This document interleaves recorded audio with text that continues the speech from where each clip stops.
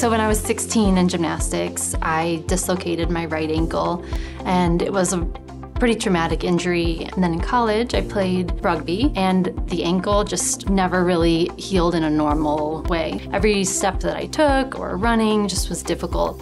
As I got older, after having kids and moving out here to Colorado, hiking and running more, it really just got to a breaking point where walking was difficult, hiking was difficult, and I wanted to be able to do those fun things with my kids.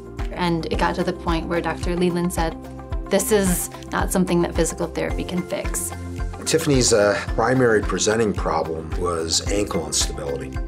When I examined her, she had significant hindfoot valgus, meaning that her heel was displaced out to the side.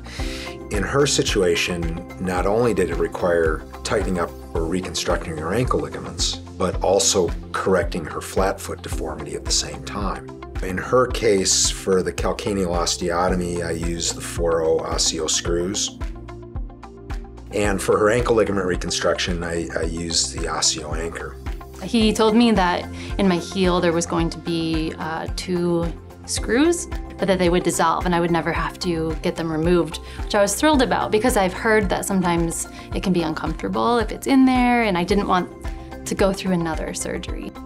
We like to hike, and there's so many different trails around Boulder that you can explore, so yeah, I'm looking forward to doing all that again.